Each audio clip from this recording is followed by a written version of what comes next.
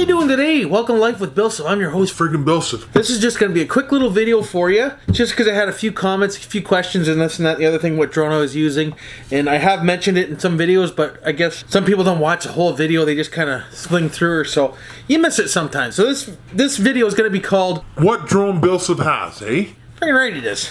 I'm using a Mavic Air. I got this used, that's why I haven't really done any review videos on it. I got it used and I got a really good deal on it. That's what I'm using. Now, if you're on Ontario, just a few heads up here. If you get the Mavic Air or up, you need to have a certification to fly, which I did, and it was a pain in the butt, but I got it done, so I have a certification. If you get yourself a Mavic Mini, you don't need that certification because it's under 250 grams. Anything over 250 grams to 25 kilograms, you need a basic license. Anything above 25 kilograms, you need an advanced certification. Just so everybody knows that are in my neck of the woods, that's how it works. So I did not know that when I bought this used, that I needed that, but I was like, well, it is what it is, right? So I just did it.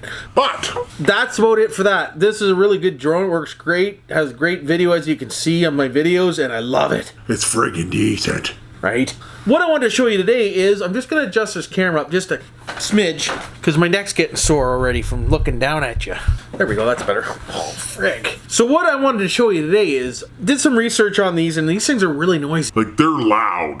I could show you, but you know how loud it is. You heard it in some of my other videos. I was told to get these Master AirScrew blades, and it quiets it down quite a bit. Well, it gives it a different tone. It doesn't really get it quieter. I find it's quieter on a dB meter, yes, by about 3 dB. It's a lower pitch, so it sounds more quieter than the actual numbers say. That's what my theory is. I got these, so I'm wanting to try them. They even, look, they even come with a little baggie. Holy, what's really going on? Oh, it even comes with stickers, peoples. Friggin' right it does. That's Decent. and my computer just crashed while editing that video. You see that? God, that pisses me off. First time in months, boys. Thought I had this figured out. I guess not. You son of a bitch.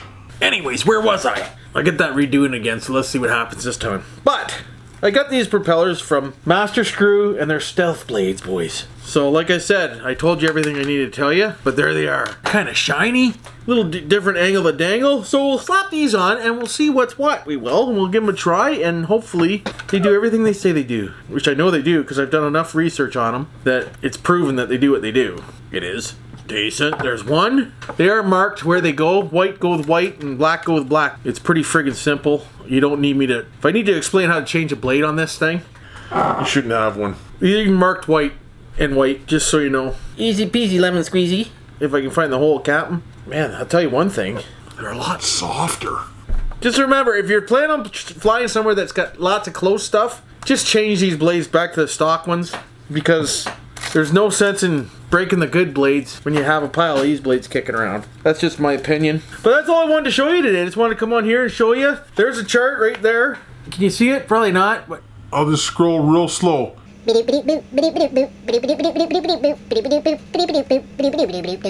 you go. That's awesome. But anyways, there you go. That's the drone I'm running. If anybody wanted to know. And I got some stickers now, and this and that and the other thing. Another thing, this is how much I listen to you guys. Somebody commented, this is how I proved that I read my comments too. Somebody commented that, hey, get some tire weights for your T-Rex foreskins and your rock crawlers and put them in the rims, and that will help weight it down. That way you don't have to buy, you know, all that expensive brass stuff. So I did. Hey, look at it. I got some weights for the old tires, and actually didn't cost me a dime. Frig no. So I'll pull those tires off and we'll slap them on there, and that will give me some down weight. These are 25s, they are 0.25 FE. whatever the hell that is. They weigh quite a bit, they do. So we'll put them in the rims and we'll see what happens. Just be careful then. Don't be ripping her up with them in the rims, because you'll rip something out of her. The only problem, that's why they don't suggest weighting down the rims, is because you can actually chew the center out of the rim from the weight. And that's why they recommend going with the actual hubs. So I know a lot of you are going to comment, you're going to wreck your rims with these. Yeah, probably. If I get rammy with it, definitely. That's why they say not to weight the rims, unless they're a steel rim, and that way you don't have to worry about chewing out the plastic. But I'm going to try these because it's free. I just want you to know that I listen to you as much as I can. But this is, like I said, just a real short video. Hopefully everybody's staying healthy like I am. And let me know what kind of drone you're flying. Why wouldn't you? But until next time, love y'all. And you know what to do for now.